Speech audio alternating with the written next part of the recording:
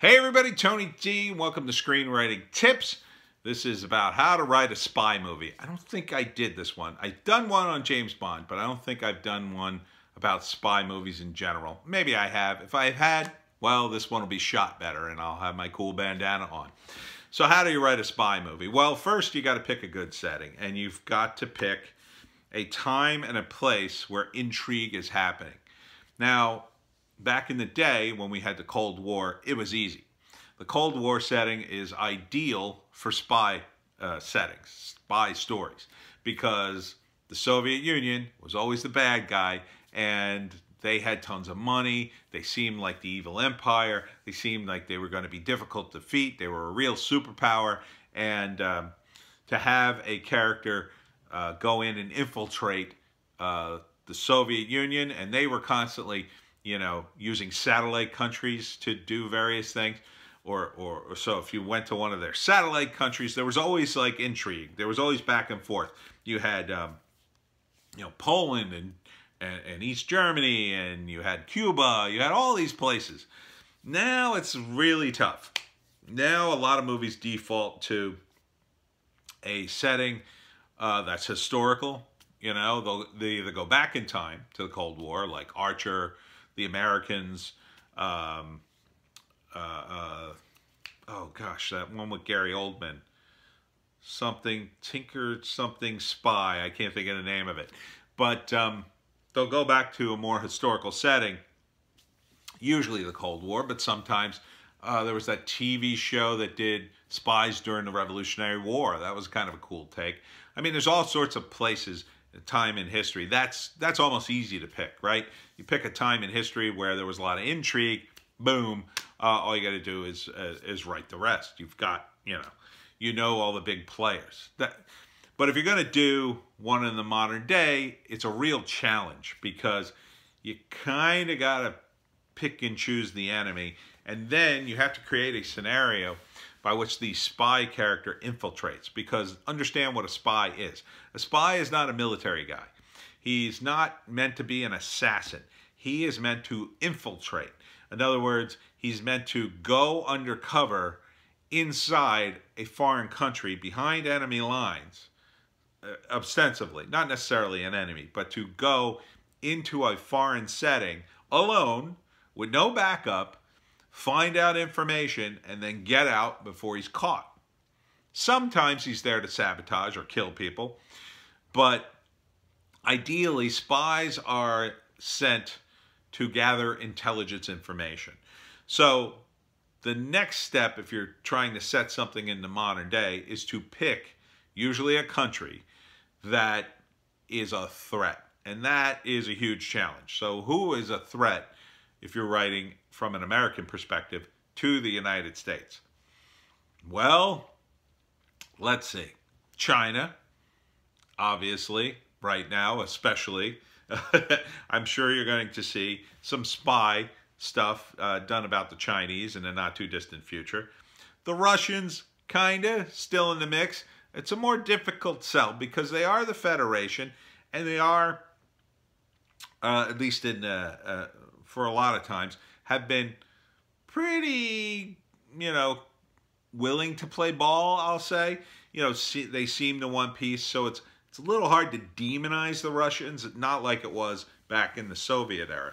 You have the Iranians, but the problem with the Iranians is they're not really a threat, right? They are, they're kind of a backwoods, second-rate country, no offense, that doesn't have the money or the means to really infiltrate. That's not to say they don't have their spies and they can't do some damage, but at the end of the day, they have to be more careful than anybody else, because they'll just get wiped off the map if they do anything too crazy. You have like countries that have a lot of power and influence, but they're not necessarily an enemy. So if you look at the Israelis, now the Israelis have a top-notch spy team known as the Mossad. The Mossad guys are like crazy good spies. So those are an interesting group. And in fact, Sacha Baron Cohen did a movie. I don't know if it came out yet. I think it did. I'd like to see that movie about the early days of the Mossad, and his character joins it, and I think it's based on a real guy. You know, so those guys are kind of cool to do stuff about if you're doing a serious movie about spies. And then you also have, say, like the Saudis. I always go back to the Saudis. The Saudis, Saudi Arabia, they would also be an interesting player on the scene simply because they have so much money and influence in the world. So it would be perfectly reasonable to have a character either infiltrate the Saudis or even be a Saudi if you were going to do it from a different perspective. And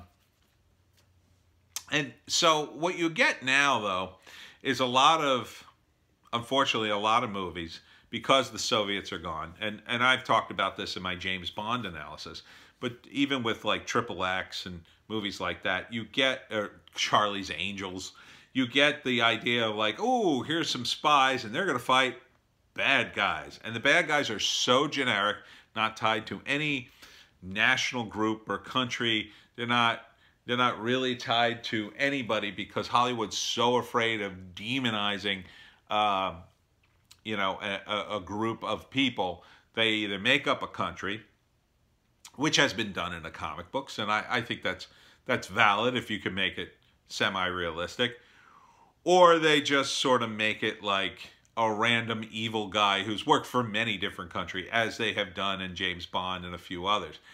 I don't know. I don't think those are effective. I think you need to really ground your spy game into reality, because if you're going to make it serious, that's what you need. Now, the James Bond can be semi-serious, but I think if you're going to do a serious spy movie, you need an enemy or a situation that is very volatile. So, you know, anywhere in the Middle East, that can be considered very volatile, right? I mean, there's always stuff going on there. A good setting would be something like post-war Syria, right? So you've got this war-torn country, they're trying to pull it back together, you got the Russians occupying it, I think we're still there protecting the oil fields, you got the Syrians who want to do stuff, certainly the Israelis want to keep their eye on things. So it's a hotbed, right? So that is a perfect setting for a modern-day plot with spies. You know, it could be someone's trying to stir up trouble, trying to start the Cold War there, or the war that's cooled down. They're trying to start it up again for political reasons or whatever. You could have guys who are trying to stop a group of terrorists who want to gin it up again.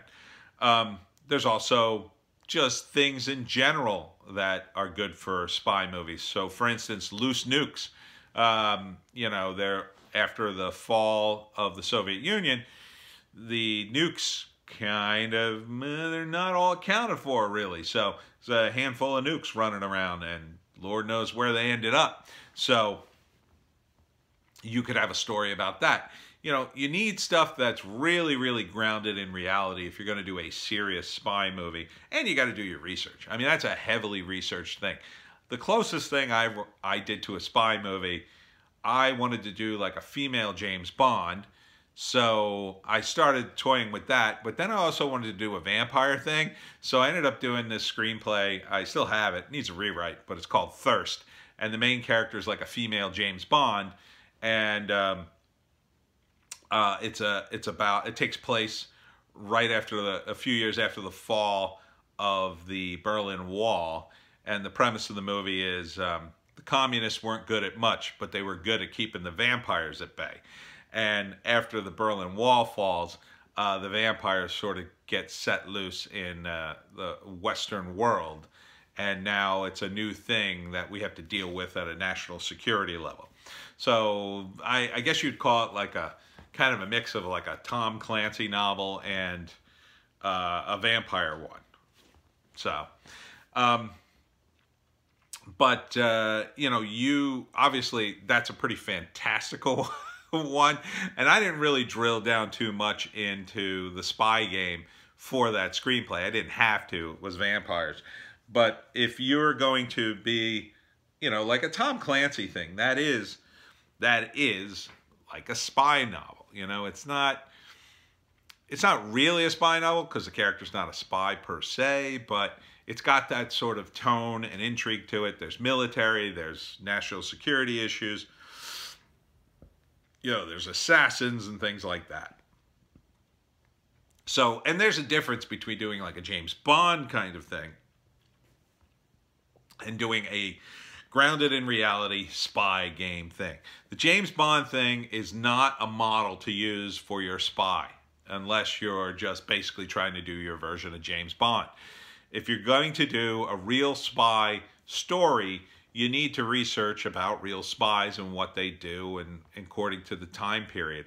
I think there's a lot of fodder out there for spy stuff, especially in this environment, but I think most of the focus would be on how the CIA, like in the Richard Jewell movie that just came out, that Clint Eastwood directed, that explores the abuses sort of in that world. Now, it was the FBI, but you know, you could go down the same path with the CIA and show how, I think it was done a little bit in Syriana, which was that George Clooney movie.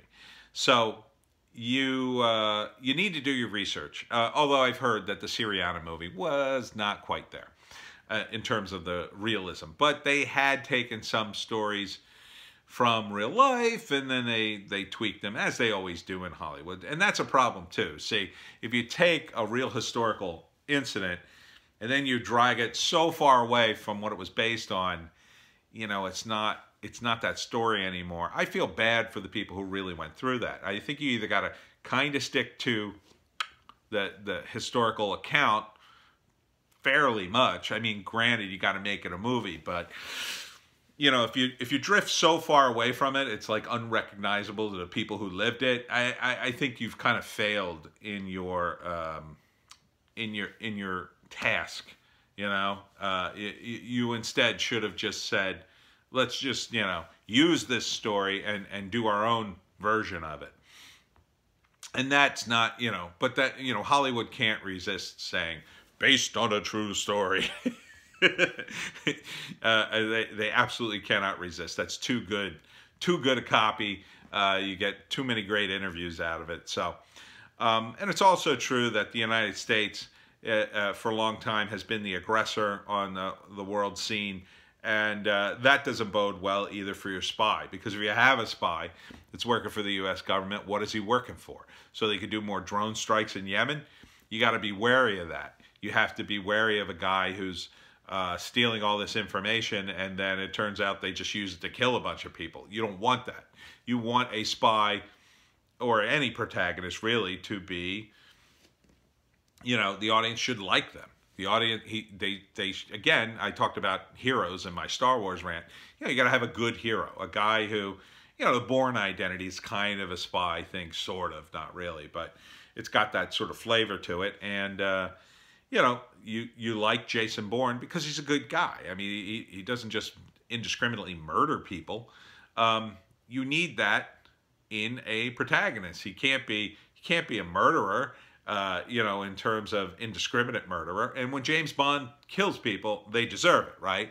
You know, he doesn't just kill everybody. He doesn't, like, break into a hotel room, kill the guy he's after, and then kill, you know, the prostitute he was with, and then the bellhop because he walked in unexpectedly. That would make him a jerk. You would... You know, you have to make your characters likable, so you have to make your spy likable, so you have to make his missions likable. And that's a challenge in this environment. So you got to come up, you know, you take something like the Khashoggi murder, right? You know, that is rife for a spy kind of thing. You know, a spy who has to figure out who killed some important figure in a foreign country. That who was, maybe he was a contact for the CIA, and now he's dead, and he was a good guy, and he was helping us, and now you're trying to figure out who killed him. And then if the spy ends up killing the guy who killed him, well, then that's kind of justified, right? There's a certain balance in your screenplay. You want to keep that good. Or was a good one. Argo. If you've ever seen Argo, that's a pretty good spy movie, right? The guys had to go in and save the hostages, and you know, it all worked out through the Canadian embassy, and everybody got home, and it was a big deal. So good movie, by the way. Ben Affleck, really good director. Not crazy about his acting. I'd say gets me about 50% of the time on the acting, but his directing, his directing is on point, definitely. And it's definitely on point in that movie. I think it's a really good film. So, you know, when you do your spy movie, do your research, pick an important locale. Your locale and the situation around it is urgently important. So you got to pick something good for a spy to do, and you got to try to keep him, you know, on the good side. You know, unless you're doing some sort of story about a guy who, you know, goes Walter White and becomes all dark and evil. You know, you got to keep your guy good. And that's tough to do when, you know, you got a license to kill. Anyhow, that's the spy game, and that's my tip for the day. Check out my books on Amazon.com, Wokistan, a novel, a political satire, and the Pineys horror comedy, books 1, 2, 3, and 4. Available ebook, trade paperback, Kindle Unlimited is free, and I will see you next time.